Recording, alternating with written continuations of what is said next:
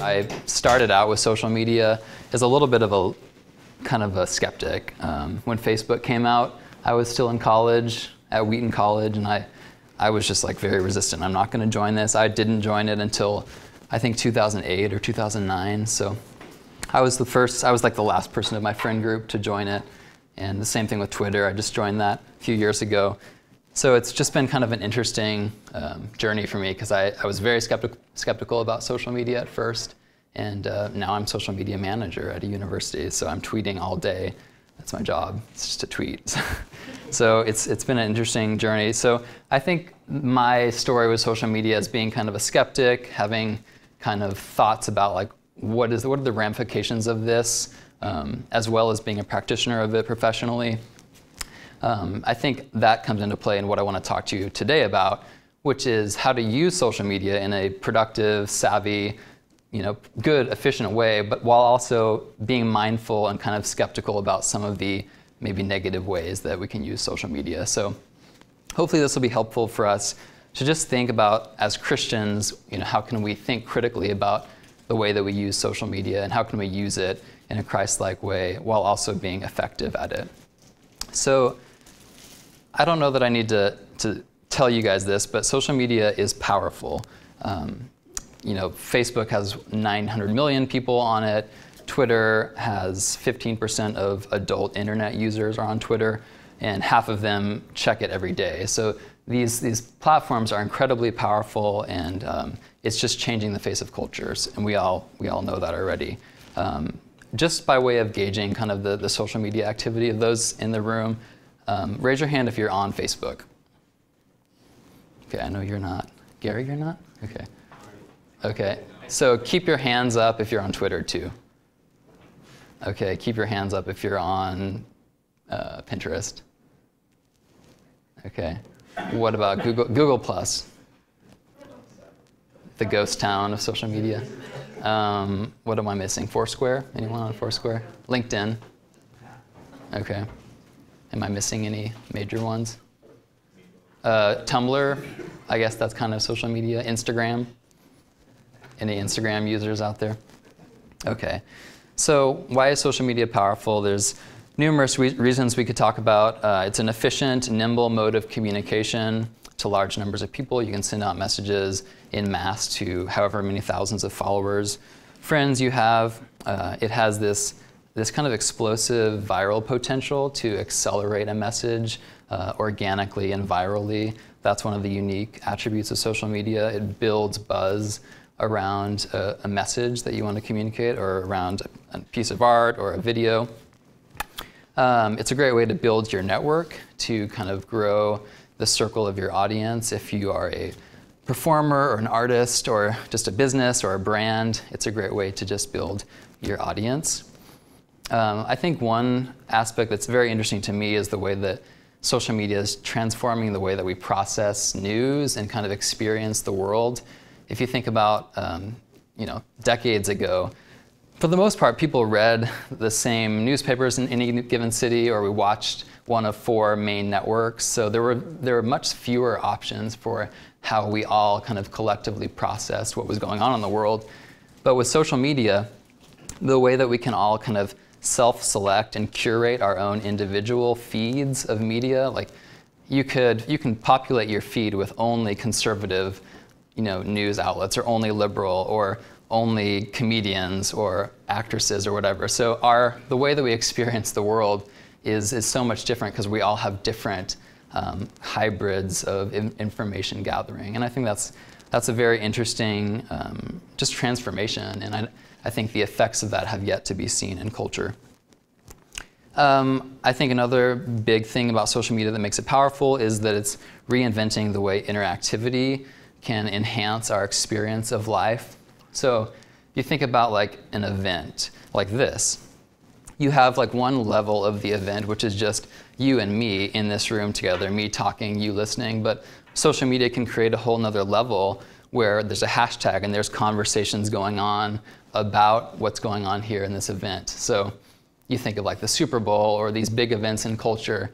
You have the event itself, which is mediated through a television screen. So there's one level of mediation, but then there's this whole other level, this whole other text of conversation going on. And I think that's a very interesting aspect of social media. Okay, so enough about how social media is powerful. Social media can also be troublesome. I think it can be very problematic. And I just want to highlight a few ways that I think social media can be obnoxious, and ways that people can use it in kind of negative, obnoxious ways. And you guys will probably all recognize some of these points. So here's one. Name dropping people you're with, places you're at, or that you're on a plane going somewhere. I'm sure you guys all have that one guy on your Twitter feed who's just always kind of bragging in subtle ways about, hey, I'm on a plane getting ready to take an overnight flight to New York because I'm meeting with my publisher. Those sorts of things. So that's one obnoxious way to use social media. Here's another one. Promoting your website, article, book, sermon, photo, or whatever incessantly. I think as ministry people, like pastors, people in the Christian world, unfortunately can be really bad about this. I know a lot of big name pastors and authors who are just constantly shilling their own things in their books and their articles or whatever. And that can get really old, and it can kind of raise questions about, are you egotistical? Where's your humility? Here's another obnoxious thing, being routinely negative and or opinionated. How many of you guys know people like that on social media who are just always negative? Everything they say is negative. They just have to have their opinion heard. There's a lot of people on my Facebook wall and Twitter feed that are so negative, I unfriend them or unfollow them because who wants to be bombarded with more negativity in their day-to-day life? And then finally, just bombarding people with too many status updates or tweets. You guys probably all have people like that in your social media circles who do it a little too often. Do we really need to know about what you're doing every hour, what you're eating for breakfast, where you're going? I think there can be a little overkill with how often you share and what you share. There's also something that's called humble brag. Anyone familiar with this term? It's kind of a term that social media has given rise to. It's basically like a way to utilize social media's invitation to share about what's going on in your life, but to do it in kind of a slightly braggadocious but self-deprecating manner. Ultimately, it's glorifying yourself, but you kind of do it in kind of a pseudo-humble way. So that would be kind of like the guy who I mentioned earlier who tweets, getting ready to take a red-eye to New York for meetings with a potential publisher. Hope I'm not a zombie tomorrow morning. So it's just kind of like, yeah, it's so hard that you're taking a red-eye to New York for your publisher meeting. Here's an example of Khloe Kardashian. I still can't believe I have a Cosmo cover. Random tweet. So just in case you wanted to know, she has a Cosmo cover. And it's not random at all, I think. I think it's probably a very calculated move that Cosmo wanted her to share that news. And here's one from our friend Rick Warren. I'm truly humbled you follow my tweets. I pray they enrich your life and strengthen your ministry. God bless all 200,000 of you. Yeah. So just in case you didn't know, I have 200,000 Twitter followers. Now, I don't know Rick. He probably didn't even think about that, but it comes across a little bit like a humble brag. So how many of you are familiar with Clout.com? So this can also become a little bit of an obnoxious thing in social media. So essentially, Clout is a tool to measure your overall social media influence. It's based on how many followers you have. It's based on the prestige level of your followers, what their Clout scores are. And it's about how many people retweet your things or interact with your mentions. And everyone on Twitter has a Clout score, whether you know it or not. Now, Clout, I've seen it become kind of an addiction with some people. They check their Clout score every day, and they get to this place where they're so concerned about their Clout score rising and falling on any given day that they start to adjust their messaging on social media geared towards Clout. So they say things intentionally to get a response. They tweet things or put things up there that will get tons of likes or tons of retweets. And I just think that can become a little bit annoying when people aren't being themselves. They're just trying to boost their Clout score. So, okay, so when is it okay to self-promote on social media? I think there are some cases when maybe we can argue that it is appropriate to self-promote on social media. I'm just going to highlight a few of the justifications that we might see for that. So the first one is this idea of permission marketing. How many of you have heard that term? So Seth Godin says permission marketing is the privilege, not the right, of delivering anticipated, personal, and relevant messages to people who actually want to get them. It recognizes the new power of the best consumers to ignore marketing.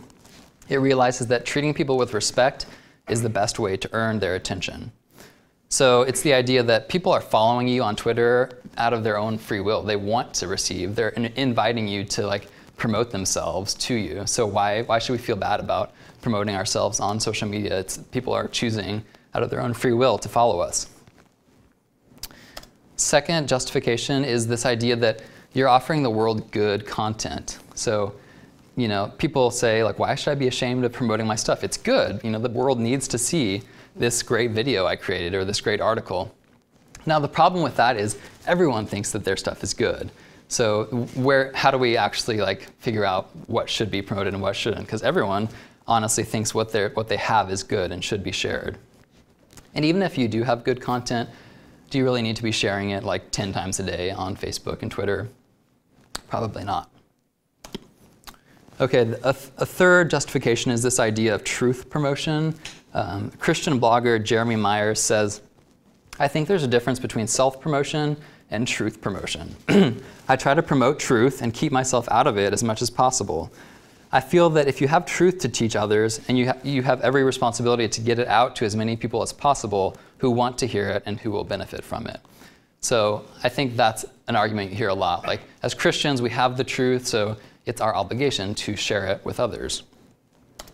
And similar to that is this idea that we have an obligation to share our talent.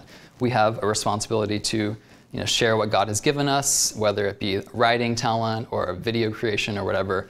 We have a responsibility to share that. So I came across this interesting blog post from a fairly well-known seminary professor. I won't say his name, but he's active on social media, and he's been accused of being a little egotistical.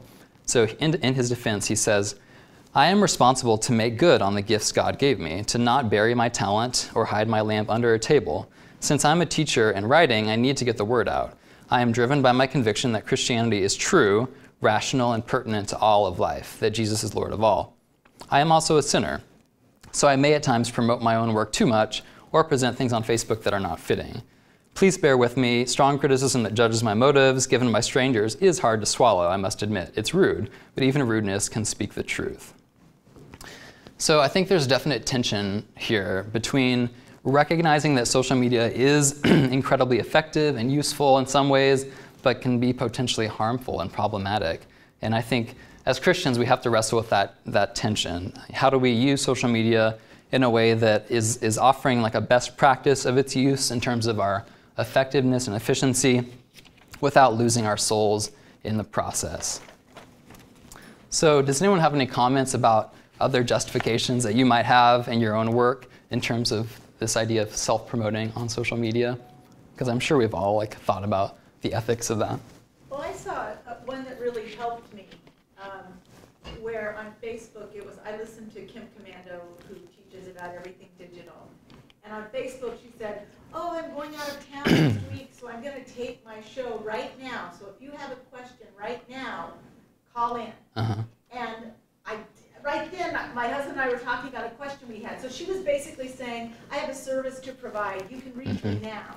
And so I was able to call in and get and I was very grateful. Now, yes, she was promoting herself, but she was really offering me something of value that was time sensitive. And so that was a service. It's kind of like that permission marketing thing. You have a service and people are willingly wanting that service. So you're putting it out there. Chances are someone out there will appreciate that you're offering it. Yeah. Any other thoughts on justifications for this sort of thing? Okay, so I want to get into my list. I created 12 don'ts of using social media, how to use social media without losing your soul. And then I created 12 do's. So we'll go through the don'ts first. Okay. First, don't. Don't tweet mostly about yourself, what you're doing, speaking engagements, travel, how cool you are. So this kind of goes without saying. It's kind of this whole pride issue as Christians. We shouldn't be constantly talking about ourselves. Now, this is difficult because social media is designed for this very thing. It's the Facebook wall beckons us with questions like, what's on your mind? What's going on? So the whole structure of social media is geared towards yourself. It's geared towards this narcissistic kind of, what are you doing right now? What are you eating right now? Where are you? Instagram, these other geo-social platforms are about sharing where you are. It's all about you. So the very structure of social media goes against this. But I think this is a don't that we should try to avoid. Second, don't. Don't think about an experience mostly in terms of how you might share it on social media. So social media has a tendency to consume our whole lives and become an obsession, where we're checking Twitter and Facebook multiple times a day when we're waiting in line for something or have any sort of downtime in our life. We just get out our little phone and we're checking our social media feeds. And I think that's lamentable in the sense that we're losing this sense of like, can't we just be alone with our own thoughts? Why is everything we do have to be thought through this lens of how can I share this on social media? I recently saw this YouTube video, and you can Google it on YouTube. It's called Eat It, Don't Tweet It, and it's this parody video of like hipster foodies who like go around to fancy restaurants and they bring their cameras and they're like taking Instagram photos of all the food, and they're more interested in how they can share the fact that they're eating like artisan greens and artisan muffins or whatever with the world. They're more interested in that than actually enjoying the food. So I think we all kind of can relate to that to some extent. When you're on vacation, you have an impulse, oh, I have to share this photo with my Instagram community, or I have to post something to Facebook, like I just checked in here. And I think that that's something that as Christians we should resist. We should value being present in our experiences, being present in our thoughts. At the end of the day, the have a thought and share it with the world mentality of social media, I think, erodes our inner thought lives. It becomes harder to keep anything to ourselves, to be reflective just for ourselves, because we've become so used to the notion that anything worth saying has to be shared on social media. So when we sit alone and just contemplate something that isn't meant to be shared, we almost don't know what to do with ourselves. And I think that's a dangerous place to be. We need to protect that kind of sacred space of just being present in our experiences and not thinking about it in terms of how can we invite the whole world into this experience with me. Does that make sense? Okay. Third, don't retweet only good things about you or your book, your church, or your brand. Promote others' content more than your own. And again, this is difficult because social media seems to be tailor-made for self-promotion. It's hard to resist the urge to send out multiple tweets or Facebook updates about everything that you're trying to promote. My rule of thumb is kind of like, for any article I have that I want to promote, I only send one self-promoting message on any given platform. So I'll do one tweet about it, one Facebook update, one maybe Google Plus if I feel like it that day, but no one really cares about Google Plus. And then I just don't do any more. I know people on Twitter who like send out so many like, hey, check out my book, it's on Amazon, check out my article, and they do it just continually throughout the day. And it's like, no one wants you to do that. That's annoying. So don't bombard people with that. Keep it, kind of do it in moderation, I guess. So fourth tip, don't include please retweet in your tweets. Use bad English, too many words in all caps, or too many exclamation points. So these are just kind of like grammar etiquette rules of social media. How many of you know people that like always violate those rules? I know one guy that like says please retweet to everything he tweets, and it's just like, that's something good enough to you. I know, it's like, why do you have to ask? Like, if it's really something I want to retweet, I'll retweet it. Here's an example. Just previewed our Mother's Day video. It's the best I've ever seen. See you this weekend for a whole mother level, in caps. So that's just, I don't know. I kind of cringe when I see all caps and the you instead of the you. This is a pastor in Texas. Some of you might know of. No offense to Ed, but that's a good example. Okay, so number 5, don't crowd your social media feeds with check-ins from all the glamorous places you've been. No one cares where you are at any given moment. we have this sense that like everyone really needs to know what I'm doing right now. I'm at this beautiful park or at a beach or at this great restaurant. But I think this kind of like geosocial, like I need to let the world know that I'm checking in somewhere, it can become a classic example of humble brag. And I think the same goes for Instagram. You know, the people who connect their Instagram feeds with like Facebook and Twitter, to me that's just really annoying when like you see all these like check-ins and like Instagram pictures from wherever these people are. Okay. 6, don't tweet or post something while in a highly emotional state or without taking time to consider whether it should be shared or not. Now, this is a problem because the culture of social media is about the instant. It thrives on the instantaneous. It encourages on-the-go communication. It beckons you to have a thought and share it with the world. It's not necessarily an environment conducive to patient reflection and deliberate consideration. Shane Hipps says, when he's talking about the culture of social media, he says, the problem is speed. It demands such rapid creation of ideas that you aren't allowed the blood, sweat, and tears and wrestling that a pope must do or the decades of solitude that a mystic might do. So it's this idea that like social media and it's instantaneous, like what's on your mind now, it just doesn't lend itself to the kind of like thoughtful consideration that like big ideas need to be mulled over. And you know, we sometimes tweet things without thinking, and the ramifications, unfortunately, can be pretty bad. So I think as Christians, we must resist the urge to share first and reflect later. We should think very carefully and not be so quick to the keyboard draw when we have a thought to share. Okay, here's one that you probably all can relate to. Don't post important life news on social media before communicating it to your closest family and friends in person. How many of you have like an example of that? Like that someone that you thought you were close to like shared their birth news or their wedding announcement just with you on social media along with hundreds of other people at the same time. How does that make you feel? Like, spectacular. Yeah, I think special, important, relevant. Right. This is one of the problems of social media, I think. It puts all friends on the same plane. So it removes the intimacy of kind of these different levels of intimate relationships. So people are disclosing rather significant things about themselves. We're engaged, we're having a baby, we're mourning the death of our father-in-law. They share this with their entire mass of friends or followers rather than to like an inner circle first. I've heard of more than one friend who's heard about an engagement of even like a family member on Facebook or Twitter, and that's just a horrible thing. Another quote from Shane Hipps from Flickering Pixels, I think, captures this tension well. He says, intimacy happens the moment we are invited into the exclusive VIP room of another person's life. Intimacy always follows the statement, I'm going to tell you something I've never told anyone before. These are risky words of deep trust and vulnerability. The exclusivity of personal information creates the conditions of intimacy. That intimacy is preserved in that relationship as long as the information remains exclusive. The moment it is available to anyone and everyone is the moment intimacy evaporates. So I think that's important for us to remember. If we want to maintain intimacy with kind of our closest friends, we can't just think of them as another contact on social media that we communicate to in the same way.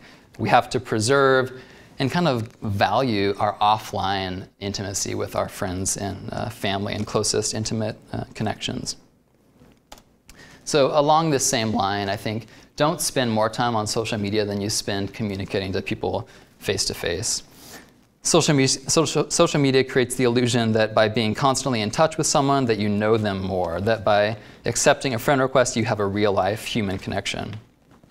But as Shane Hipps pointed out in that quote, intimacy goes beyond just collecting friends on social media and keeping tabs on people in this kind of impersonal, just scrolling through your feed way.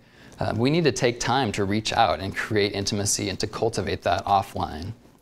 In a piece in The New Yorker, Malcolm Gladwell argues that social media platforms are built around weak ties. He says, Twitter is a way of following or being followed by people you may have never met. Facebook is a tool for efficiently managing your acquaintances, for keeping up with the people you would not otherwise be able to stay in touch with. That's why you can have 1,000 friends on Facebook as you could never have in real life. So I think the question for us as Christians in terms of wanting to establish community and strengthen relationships is, we need to just ask the question, like, are people really known on social media? How important is physical presence in the establishment of intimacy? Shane Hipp says, the internet is seen as the holy grail of building community, but he cautions that digital social networking inoculates people against the desire to be physically present with others in real social networks like a church or a meal at someone's house. Being together becomes nice, but non-essential.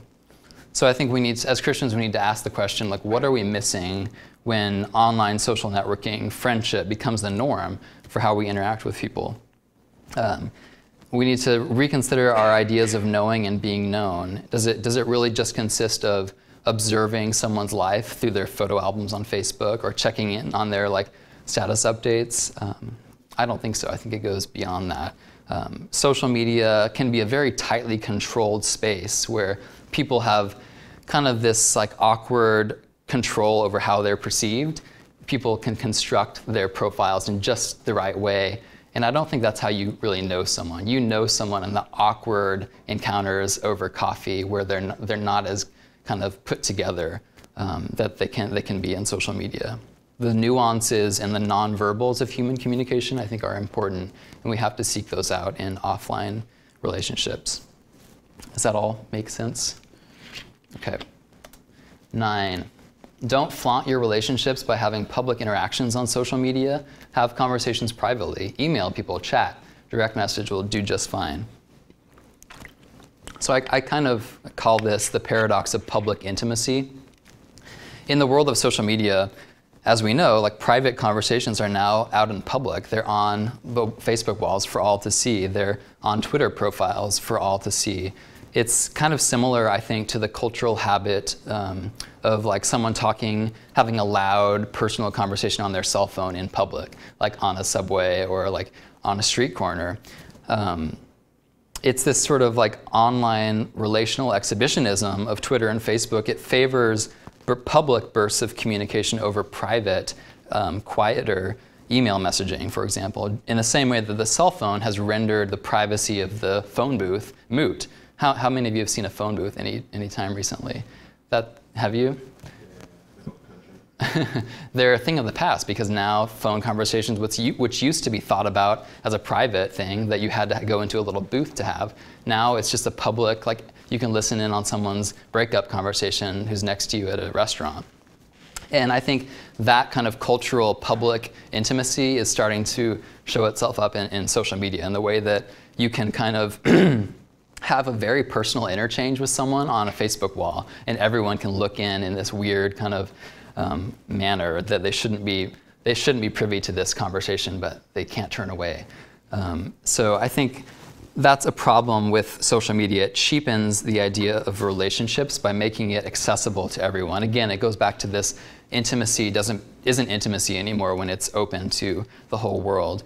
And I think this kind of public flaunting of relationships can also become this weird, almost performance where it makes friendship almost into a mercenary, a utilitarian act where it's kind of about status. It's about, I know such and such person, so I'm going to show the world that I have a relationship with them by posting something on their wall and having a conversation with them. I see this on Twitter a lot where people, why don't you just have a conversation over email? Why do you have to tag them and then ask them a question just to show people, oh, I have a relationship with this. So I think that's another thing we need to guard against as Christians is turning these relationships, these contacts into this kind of status-seeking performance of relationship.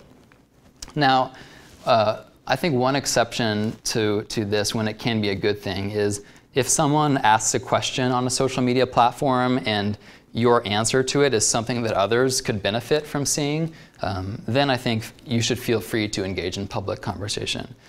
For example, I talked to a friend whose pastor had this example of on the church's Facebook page, some member of the congregation shared a really hard struggle and had a question for the pastor, and the pastor responded in public to this rather intimate problem that this guy had. And in that case, I think it can be a very helpful thing for the community to witness the pastoral way that the pastor is ministering to this person. And there may be another person who looks in on this conversation who can also benefit from the interaction. Was there any concern from the person who shared it at first about that was my private Yeah. I didn't necessarily want the whole congregation to know that was going on Right. with me. Well, I don't know, but I mean, they've shared it, so it's done. So at that point, the pastor could have either chosen to like respond privately and say like, hey, we should have this conversation over coffee. But since the kid initiated it publicly, I think he felt like I can respond publicly. And yeah, the kid was the one who posted on the wall. Okay, number 10, don't have awkward fights or edgy back and forths in public. So here's an example recently that I saw of two Christian leaders who had kind of this testy fight on social media.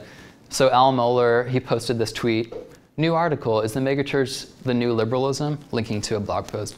Then Rick Warren, who is a megachurch pastor, responds, Al, would a sensational blog title, are the seminaries the new liberals, be fair if a seminary president messed up? And then Al kind of responds with this snarky, glad to hear from you, Rick. I would certainly not be offended by that title. In fact, I might use it. Mega thanks.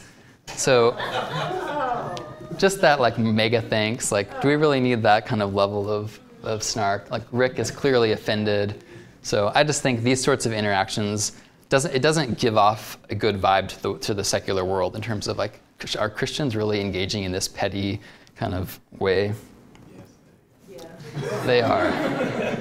They are, but should we really be like adding to that, that perception? Yes. Okay. Here's another one. Don't revert to junior high name-calling voice or pick fights. Here's an example recently. Rachel Held Evans. Mark Driscoll is a bully, but we can stand up to him. So I just think that like bully, really, you're going to call out someone and name call on social media. I don't know that there's necessarily an appropriate place for that in the public social media space. Okay, and finally, my final don't is don't tweet something with big implications without running it by a few people. I think the classic example of this is the tweet heard around the world, John Piper's farewell Rob Bell tweet, which happened during the whole Love Wins controversy a year or two ago. And John Piper sends this tweet that it kind of insinuates like, oh, Rob Bell, you're not a member of the Christian family anymore, goodbye. And that's a pretty serious thing to say to a very well-respected Christian pastor and author.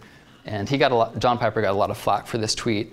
And I think a little more like consideration and maybe taking a few minutes to run it by someone else might have done him some good. And I know that guy. He's John Piper? The father of one of the elders of my church, and he's 84 or so, and he's kind of set in his ways. Oh, yeah. I don't know if he's that old, but he is very set in his ways. We're not sure that he's that old. Yeah. He is retiring soon. Is Matt permanent here? We probably shouldn't talk about John Piper around him. What was the don't on the last one? I missed it. On the last one, don't tweet something with big implications without running it by a few people.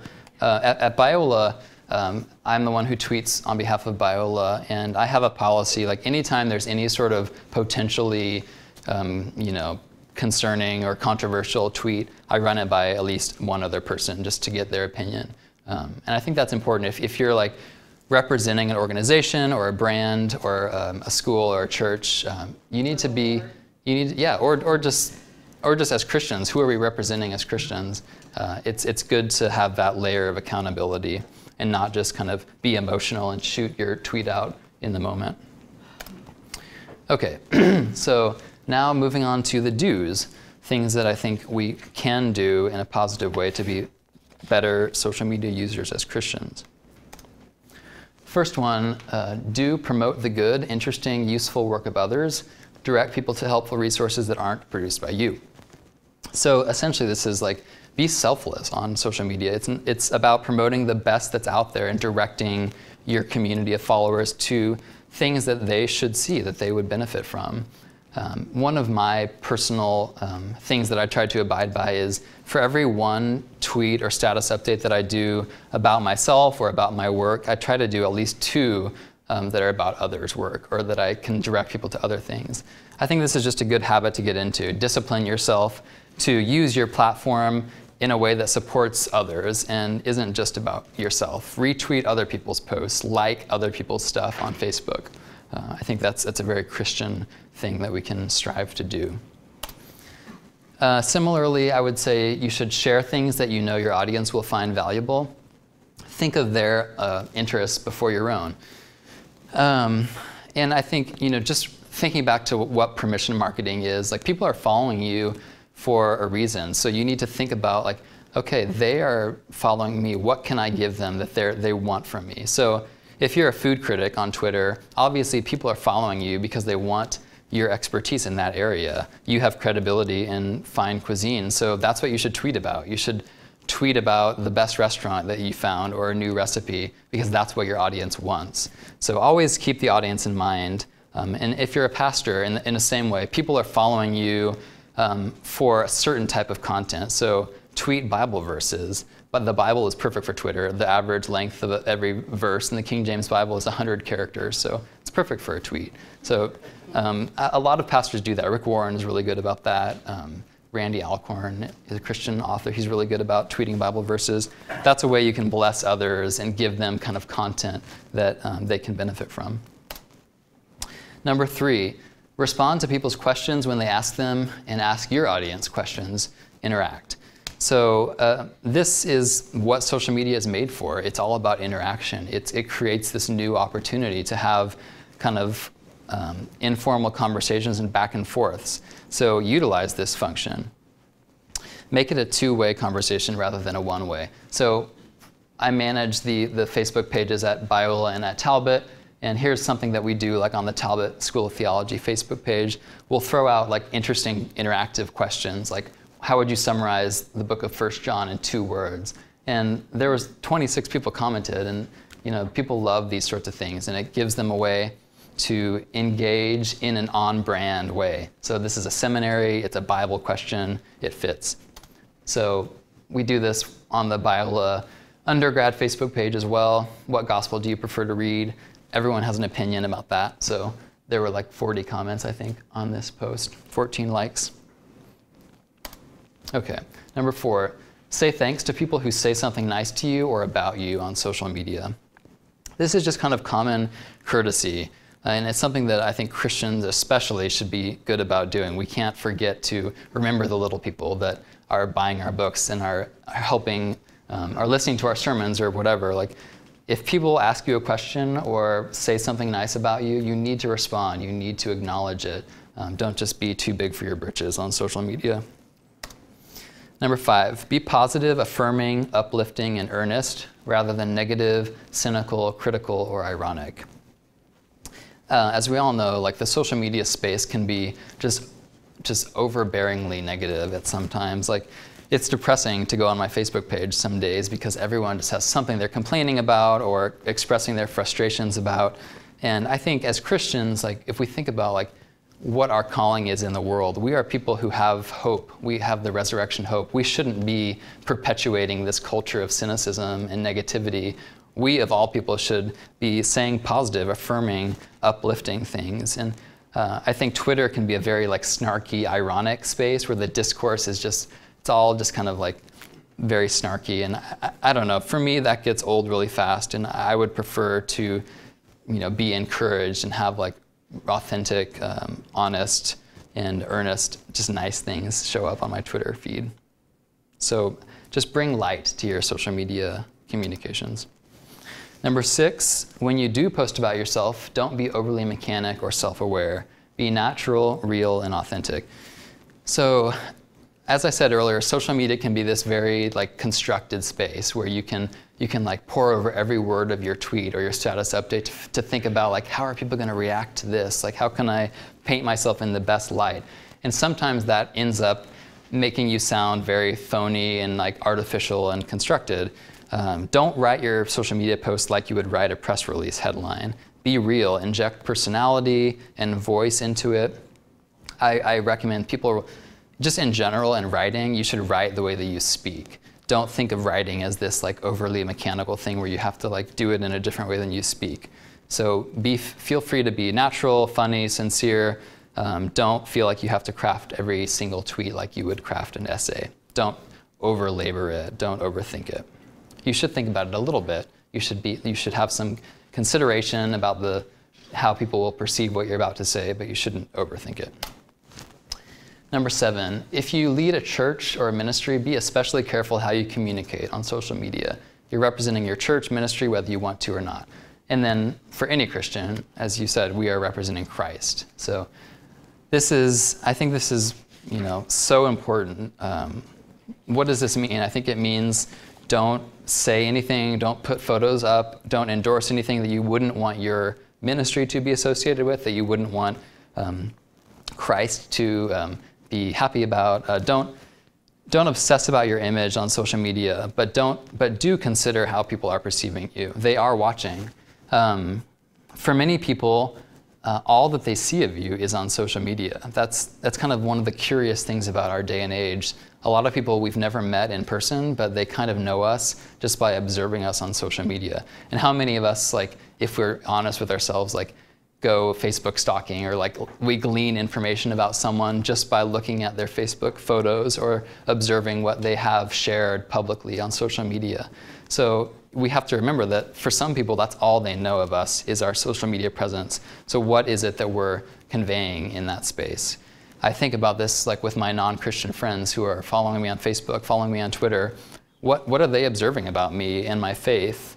Is it apparent that I'm a Christian? Am I behaving like anyone else? I think these are important questions for us to think about. Number 8, let others talk up your books, articles, or products on social media. On occasion, feel free to retweet the praise-giving tweets of others, but only rarely. So if you have something to promote, it's not a bad thing to like ask your friends, like send an email to your closest friends and say like, hey, could you promote on Twitter? Could you send a tweet out? Maybe even give them like sample text of like, here are some things you could say about my book or about my article. I think that's fine. And if they do tweet about you, like I think it's okay to like retweet them, but don't get out of hand with that. I know some people, there's one author who's a pretty big best-selling Christian author who on Twitter, he literally like retweets every single good thing people say about his books. Some of you might know who I'm talking about because it's just that bad. And that's just like unseemly. Like people observing that like have to wonder like, is this really a Christian? Like he seems kind of full of himself and egotistical, just retweeting all of these praise-giving tweets. Okay, number 9, use social media to bless others. Share Bible verses, wise quotes, things that can brighten another's day and or spread the gospel. So the interesting thing about this is these sorts of messages on social media actually have proven to be more effective. They tend to be forwarded more. They tend to get more traction and responses than the typical like what I'm doing right now or what I'm eating for dinner type tweets. So the New York Times actually had this article over the weekend in which they talk about like how Christians on Twitter are actually more effective than non-Christians. So for example, like these two tweets, they compared Joyce Meyer, Christian, I believe she's a Christian author, compared to a Lady Gaga tweet. So both of these tweets received 10,000 reactions, but Joyce Meyer's audience of 900,000 followers engaged with her tweet 27 more times than Lady Gaga's audience of 25 million. So, Joyce has this nice kind of inspirational quote, and 521 people out of 50,000 responded, whereas Lady Gaga's little tweet about, I don't know what that's about, flying to Korea, it only had 19 people respond for every 50,000. Here's another example. Max Lucado, he has this great Good Friday tweet, and compared to Rihanna's I rised up this morning with the rising sun, that one only got 14 responses for 50,000, whereas like Max Lucado, 725. So, these tweets that are more encouraging, it actually gives people something inspirational, perform better. Here's another example. Andy Stanley, he's a well-known pastor. He sends out a C.S. Lewis quote. It performs way better than this Kim Kardashian quote about being so sleepy in New York. So, but Kim Kardashian has like 87 times more followers than Andy Stanley. But if you're not tweeting in a helpful way to people, your tweets aren't going to perform very well. And then here's one more. Back to Rick Warren. See here, Rick is doing a good thing with this tweet. Getting older is automatic, growing up is a choice. So he's great about these little, quippy, nice little pearls of wisdom. And people love to retweet that. 259 out of 50,000 responded. Katy Perry, on the other hand, only 6 out of 50,000 responded to her self-promoting tweet. So I think that should encourage us as Christians. Like, not only is it something that we should just be doing because it's the right thing to do, to give people these encouraging tweets, but it actually, it'll probably boost your clout score if you think about it that way. That probably shouldn't motivate us, but okay, number 10, use social media to enhance communities but not replace them. So a lot of people make the case that social media is it's a boon for community, and I think there is some merit to this. In an article in the Christian Century called "The Church on Facebook," author Lenora Rand says that social media sites like Facebook are useful in ministry beyond just information transmission because, quote, they may actually present a new way of being the church. She points out that in some ways, Facebook has filled a social void that the church used to fill. At any given moment in a status update feed, Facebook provides users with, quote, tidbits of honesty, introspection, and vulnerability, confessions of hurt, need, and sin. She notes that the Facebook social media has become the new social commons, the site where people go to be known and to know. And she thinks churches should embrace this platform or else be abandoned and just become irrelevant. Dwight Friesen, in his book, Thy Kingdom Connected, he agrees that social media technologies are adding, they make sense within the context of Christianity. Because the church fundamentally is about networks. It's about interconnectedness. He says the kingdom of God has always been a networked reality. Within this nodal, interconnected, networked paradigm, the maxim links our relationships reigns supreme, reinforcing the centrality of connectivity for Christ's church on earth. The church exists in relationship, by relationship, and for relationship. We exist to connect people with God, one another, and with creation in continuity with the capacious nature of Scripture. So I think the case can be made that social media can really enhance communities. For churches, it makes great sense to have a presence on social media. I just think that it's important, as we talked about earlier with the whole intimacy, you still need to make time to have coffee with someone one-on-one and have that physical intimacy. That's something that we shouldn't neglect. But we can also view social media as having some positive effects on connections and relationships. Okay, number 11, use social media to quickly communicate important and timely information, service times, venue changes. This kind of is just a simple, goes without saying sort of thing, but social media is just great for quick, on-the-go communication to large numbers of people. So it can be perfect for churches and ministries in that regard. And then finally, use social media to respond to local or world events with a comforting, wise voice of authority. So especially if you are a well-respected author or leader in your church, pastor, I think people want to hear you chime in on what's going on in the world. If some big figure has died, send a nice, thoughtful commentary tweet about that. If there's a big, unsettling, troublesome event going on in the world, I think you can use social media to just share a brief, helpful thought for your congregation or for those who follow you. So those are just some tips, some thoughts that I came up with. I would say the overall takeaways or broad themes that I think I want to communicate is, number one, as in other aspects of our lives where pride and self-focus often get the best of us, we must fight against narcissism in the social media space. I think this is kind of the big theme of social media is it's all about me. It's about what I'm doing right now. It's about promoting myself. And as Christians, pride is that core sin that we have to fight against. We're called to deny ourselves, to serve others, and it shouldn't be all about me. So I think with social media, that's one of the biggest things we have to wrestle with. Secondly, as Christians, we should be selfless and care more about others than we do ourselves, and our social media presence should manifest this. We should use social media to spread the gospel and be a light in the darkness. As I said earlier, social media can be a very dark, negative place, very cynical place. And I think this can be a great opportunity to be different, to bring some light, bring some those inspirational quotes that those pastors that they sent out that got forwarded and responded to so much. that can be a way for us to really make a difference and be different in social media. And then finally, we should ask ourselves, in all seriousness, what would Jesus tweet?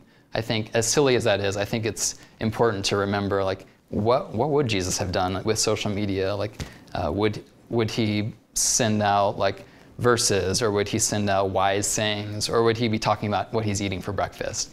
I don't know. Yeah, maybe he would. You know? He liked food. He liked eating. Okay, so just some questions. I want to have like a time of discussion here, just to get your feedback. And the questions are, what are some other social media do's and don'ts from your experience that you think Christians or those working in ministry should be mindful of? And then finally, what does it look like to be Christ-like in the social media space? What does that look like? I think that's a question we should think about.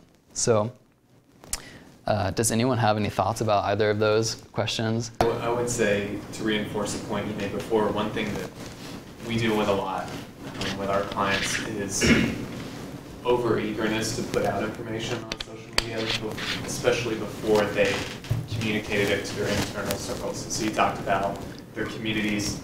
We've seen clients that have tweeted some major news, or whether it's a name change, logo change, slogan change, president stepping down, hiring a new person, when they haven't informed all their internal audiences first. Yeah. Person being fired. Not in that case, but whether it's donors or church attendees or students, faculty at the university, those are people that are invested first, and even if it means the possibility that, hey, maybe media or someone could find out before you even send out the official press release or what have you, it's important that those folks that are in the know and invested, that you let them know first. And I think that's a huge don't, that you jump the gun on that. Oh, yeah. And it saves a lot of heartache. Right. Because there's always going to be that person who's incredibly offended that they didn't know. Right. That they found out. It's not just the friendship that you know, your friend's pregnant online, but it applies to pregnancy too. Oh, yeah. Yeah. Sorry, so then that brings up a question, because should there be, if you're sending an email, should there be a waiting period before you release something on Twitter? So if you do a press release to like your staff, or you're doing a memo, you don't do a tweet at the same time that you do the memo. We've run into this recently with high-profile faculty at Biola who have announced that they're leaving, and the announcements of their departure, we've thought about, like, okay, do we send an email to the internal constituents at Biola, and then a few hours later send an email to external, and then send a tweet? Ultimately, like that doesn't work anymore. In the age of social media, the first people who find out about it, someone in that group will tweet it to the rest of the world. So you can't control us. Our policy is increasingly do it all at the same time. Send out all the emails, all the tweets at the same time, because what happened in this case was, like, the students of this particular department, like, got the email, and then some of them tweeted about it before, like, even some of the faculty knew, and there was all sorts of hurt feelings about that. So we always do things at the same time. We'll send out the email distribution to the internal, and then tweet in media immediately after, so that we've communicated to that audience. Whether or not they saw it immediately, they know that in good faith. Yeah. Right. First. Right. Is there a full-on protocol, you know, or you just kind of have to make it up as you go? There's no... Depends on the organization, the organization's media policy. Right. For example, your space that you work in financials, because of control of information, nothing goes to social media first before it goes to the internal lawyer, internal, you know. But that's different based on the type of constituents that you have. Right. Right. And I would say it depends on the information too. It may not be something that you had time to plan for, in which case you're scrambling to figure out how to let everyone know in the matter of seconds, as opposed to having weeks or months. Right. Yeah. Your second question. What does it look like to be Christ-like in social media? Playing the theological brain. But Jesus, his want to control the conversation about him didn't equal up to the ability to control the conversation. And at some point, he kind of let the conversation go. He would say, Right. I'm going to do, he did this miracle, don't tell anybody about me. Right. So he had some handle that there were conversations being held about him that he had no control over. But he managed it by walking in truth, walking in honesty. Right. So that may be the space that we're looking at. Yeah, I think that's a great, yeah, people who think that you can control the conversation on social media are just living in an old media model. Like the new media world is, you can't, with brands, a lot of them are afraid of getting on Facebook or Twitter because suddenly they're opening themselves up to very public criticism of their products and their brands. But there's also an upside to that. You can now like respond and have a public like PR customer service response that people can look in on and see, oh, they're really great about responding to people's problems. So yeah, and I think what you're saying about like being like above reproach, if we live our lives in a way that like, even though we know we can't control what people are saying about us, if we live in such a way that is above reproach, then we don't have anything to worry about, we know. Other thoughts? Yeah. I have some thoughts, because, okay, about reading Bible verses. It's fabulous, it's lovely, like, and it's not a bad thing. But I follow only faith followers on one of my accounts, and when I only see Bible verses, it's really great. But it's you know, I can pick up a Bible and read a whole bunch of verses, and it doesn't really lend me anything about you or any content. Like, I can try to assume you're struggling right now or you're doing something, but I'd love to know more about you or where you are or where your company's basis is and why you're listing that first. Like, you know, and so I mean, I understand lending the Christ-like or the Christian method to it, but it's also, you've got to be careful about just being the happy-go-lucky Christian. Right. I don't, you know, like, be real Right. in your tweets also. Yeah, no, I agree. I think you should balance it between like moments of vulnerability and honesty, like where you do share your humanity. That's why people follow you. That's why people follow Lady Gaga. They want to see her in that inaccessible thing where she's not as polished as she is on TV. So it's this access that social media gives you to people. So I think it's important to have to include that type of content and not just the impersonal quotes or whatever. Yeah. I think a real way the social media space is not different from real space. And so being Christ-like in social media space is going to look just like it does in real life. So just like you wouldn't walk up to someone and expect to just hear Bible verses only from them. We don't do that in social media space. And just like your do's and don'ts, don't be narcissistic. Right. Don't humble brag. These are things that are just normal parts of real life living in Christ's image. And so just take the kind of common sense way of living in the real world and apply that to social media space, and I think you'll do probably pretty well. Yeah. John, did you? I was thinking about not everyone has thought through all this stuff probably as well as you have or everyone else in the room. So it makes, there's been times where I look at something and go, how can they possibly do that? And it's kind of made me think that I probably could add to my list of rules. I need to show grace to other people who don't follow the same set of rules. Because I'm going to use Twitter and Facebook in the way that I think that they should. And being comfortable with not freaking out. Yeah. Well, that kind of to follow up on that, like how do you interact with people who maybe you have loose ties with them, but it is like they are not acting in Christ-like way, so how can you dialogue, or should you dialogue at all with them to kind of enlighten people or open up the conversation to this idea? Because I had a dialogue with someone on Facebook, and it was this year, and it just seemed as if almost Proverbs 26:4 came up, like, do not answer a fool according to his father, or you'll be like him.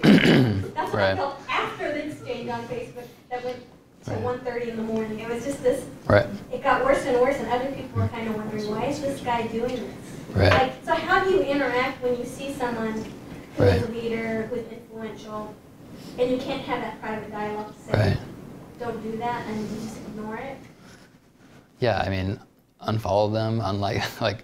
Yeah, I think what you're getting at is this, the ease with which we can have arguments in social media, that it's so much easier to have it in that space where we're not facing them face to face.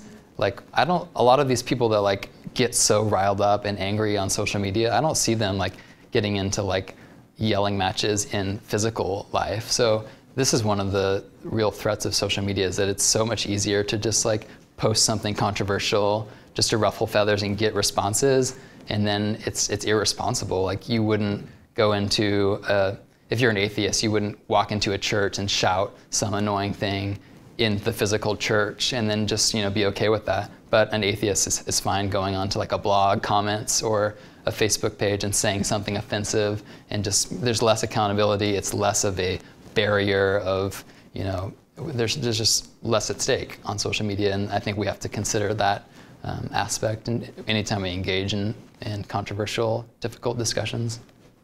It might be better to send a private email, and then they will have less incentive to defend themselves because of the public comment.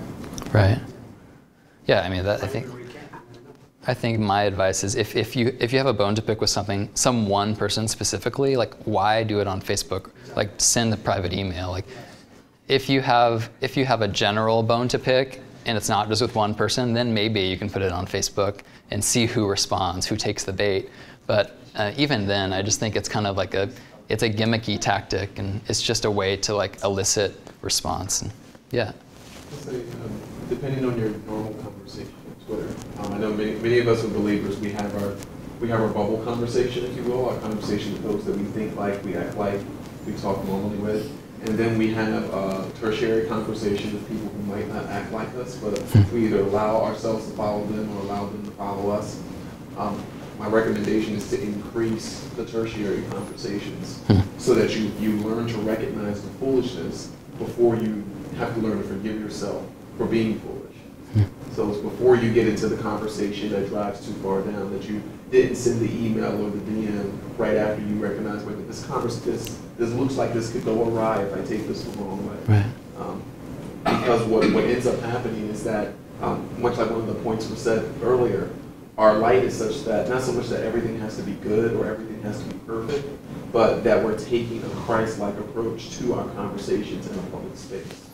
And so if somebody can, we're open up to the fact that, Antoine, I really hate the fact that you're thinking that mobile has anything to do with ministry. It's all about making money, which is a comment that came out. And I said, well, fine, please do feel that way, but while you make some money, mind if I grab somebody for Christ? And he really took offense. He took offense at that approach. We talked it out over email, and both issued public apologies.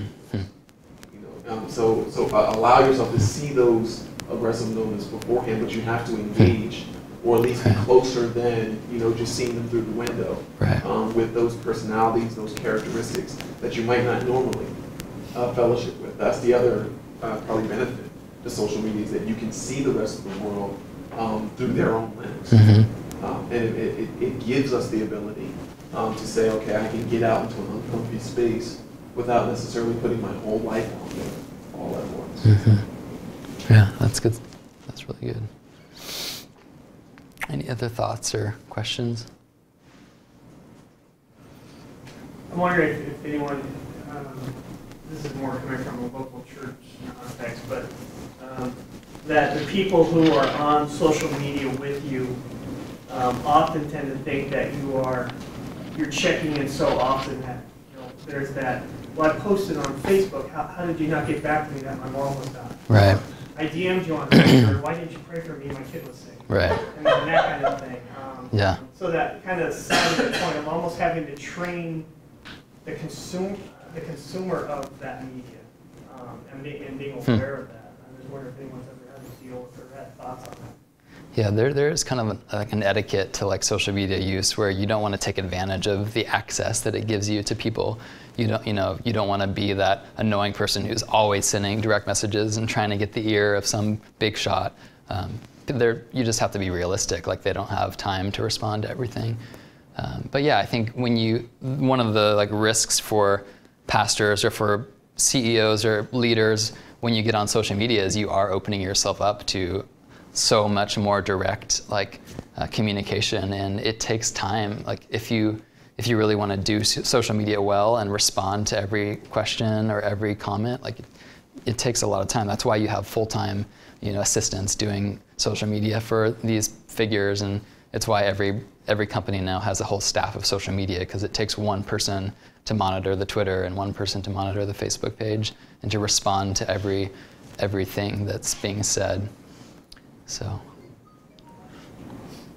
You might also direct them in your, in just like your bio, like if you're doing a prayer or something, contact my email.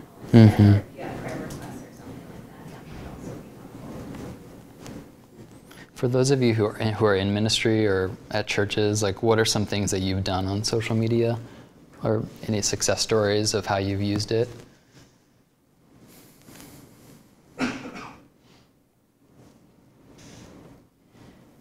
I use it to reach out to the middle school and high school kids. Mm-hmm. I work with Young Life Mm-hmm. and Wildlife, which is the middle school version. And it's great because they love authenticity. Yeah. And I'm a 12-year-old at heart, so it works out really well. Mm-hmm. So when I'm posting something on my kid or whatever, they're able to engage with someone who's not their mom and dad, but has a mom and Right. dad mentality. And we're able to interact in a way that I know they're not interacting with their parents. Mm-hmm. And a lot of their parents don't even have Facebook accounts. Don't know that their kids have Facebook accounts. So Right. for me, it is a access to a group of young people who are really rudderless. We live in a pretty affluent part of the city, Mhm. and there's just these parents. Anyways, it's just Yeah. wonderful because it allows us to connect in a way that's meaningful to them, because it's Mhm. their language, and then we still see them on a regular basis as well. Right. And it allows us to have one more way to earn the right to talk about Christ. Yeah. I do think that it's important to set boundaries, though. Like I've talked to some youth pastors who have cautioned, like, you've got to be careful with how you, like, if you're communicating, if you're like a male youth pastor and having like private Facebook conversations with female students, like obviously there's boundaries with that. But it's also dangerous because, as I think someone back there pointed out, like there's this expectation now that like if you send a message on social media, like it has to be responded to. And if you send a text, there's this expectation that if you don't respond within 5 minutes, like you're mad at me or something. Like the silence of like non-instantaneous response, can hurt feelings. And I think a lot of like junior high, age people who are very vulnerable emotionally could, if they don't get an instant response from their youth pastor, if they post something on their Facebook wall, that can, be a problem area. So I just think you have to proceed with caution if you're gonna navigate that terrain. Yeah. I think in pastoral care and healthcare settings, it's really been wonderful, to express concern, care, encouragement, and to cross the boundaries, of the clinical setting, because you can text right into the surgical area, and I've been on the giving and receiving end. And there are times when I don't want people there. Yeah. But the text and the encouragement is wonderful. Right. And it's that human connection and so it's really opened up just Mm-hmm. an amazing way to encourage and care for people. Right. In a very accessible way. Yeah. And I've seen like a lot of people like use Facebook and Twitter to like ask for prayer requests, like, so-and-so's like in the hospital again, like, can you pray for me? And people like, it's an instant way to like feel affirmed and cared for, and knowing that such and such people like liked, as you said this morning, like care would be a better word, but I think it can be a really good thing to share. Working on the Caring Bridge site is the largest community-based website on the web. Mm-hmm. The rest of the main blogs, if I'm not mistaken. Yeah. I had some friends who lost their daughter in a tragic church bus accident, and they had like 300,000 posts. Mm-hmm. And they started a whole nonprofit Mm-hmm. in honor of their daughter to do acts of kindness and charity. Right. Out of that whole experience of the 300,000 posts. Right. So Yeah. God did one really good. Yeah, I think social media can be a very therapeutic space for people who are suffering. It can also be a very hard place for people who are suffering. People who are single, for example, and like really want to be married. Like it's hard to see like engaged, like wedding pictures. but yeah, if you're suffering and you need people to like be with you, I think social media can be a quick, easy way. I think one thing that's really interesting to me is like how when people die, like their Facebook walls turn into this like community grieving space. That's I would like to like write a dissertation about that or something. Like it's fascinating, like just like how social media has changed the way we grieve. And like there was the Joplin tornado a year ago. There was one like high school senior that was missing for like weeks. Like he was one of the last victims to, his body was found weeks later. So his family created this Facebook page, like help us find Ryan or whatever his name was. And that page got like 200,000 likes, and it was all these people from around the world like, we're praying for you, we're there with you, like I hope they find Ryan. And then when they finally did find his body, like the page transformed into this like, you know, mass grieving funeral site. And it's just a really interesting thing, like, yeah. Yeah, it was me. My mom passed away 4 summers ago, and that was the age of MySpace. Facebook wasn't there yet. And I did a memorial page. It was my mom's name, R.I.P. And everyone from the family contributed photographs. And so we ended up with, it really helped in planning the funeral too, and a slideshow. But each year on her birthday and on the anniversary of her passing, I'll send out a Facebook post saying, go to, and I give them the link, and add something new or write mom a note, you know, and it's kept our whole family remembering together, and that's great. Really a wonderful, you know, people in the family who hadn't seen each other in 30 years were reconnecting. And it was neat. Yeah, I think that's great. The opposite experience. Yeah, no, please. My twin sister cousin, my brother-in-law, is suffering from cancer, and he's been going through treatment for almost a year now. And we've been using social media to garner support, and you know, she's a stay-at-home mom, so we're living together. Well, you know, but it's almost as if their story has kind of become stale. And I now am feeling like I kind of need to be a manager of some social media pieces to keep my sister and their story kind of in front of people to continue to get help and money and you know, just meeting their needs as much as possible. And so I love social media that it does help bring to light people who have needs, but has anybody else kind of seen how that same mentality that's not fresh, it's not there, is that kind of being applied to people's intimate personal experiences? I mean, it's just it's an odd feeling I've gotten for the last couple of weeks. No one seems to really care anymore that Kevin has cancer. You know, and how does that? Anybody else kind of experience that? And anything to overcome? So that's kind of the same way with just in real life. Like if you don't hear about someone who, like when you first hear that someone's very sick or ailing, there's a lot of care and stuff, and then as that stops being in front of you, you kind of forget about it.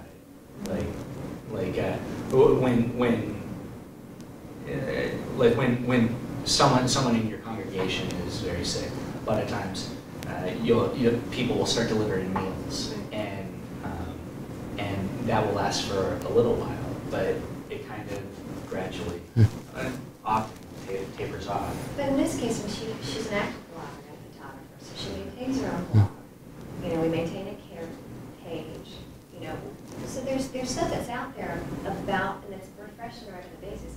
It's honestly almost as if, I don't know, people are bored. I don't know.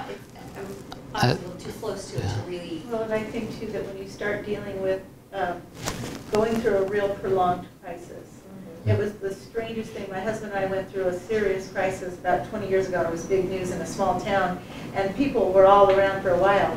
But as it drug on, it was very strange because people couldn't handle it, and they just faded into the background. It was one of the most interesting things I learned through that. And what I came to conclude was that they couldn't handle it. It was too scary. It was too, they wanted a healing. They wanted an instant response. They wanted God to do something. And when they just had to watch the suffering go on, they weren't interested in watching that. It was really hard. And I think it's human nature.